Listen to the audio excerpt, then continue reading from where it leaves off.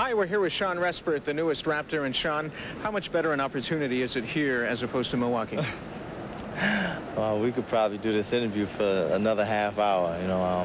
I think it's, obviously a better opportunity for myself, as well as I felt a better opportunity, for the Raptors. They gave me opportunity getting in here and getting a chance to play again.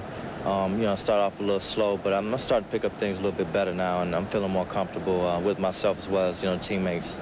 Your role is back up to Damon Stoudemire. Damon, of course, some pretty strong statements about the lack of consistency on this team, the lack of identity. How do you think the team will respond to it?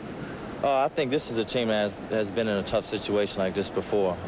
These players, whether being here or somewhere else, I think we've all faced adversity, and we all know how to bounce back. I think it's just a matter of getting out there and doing it.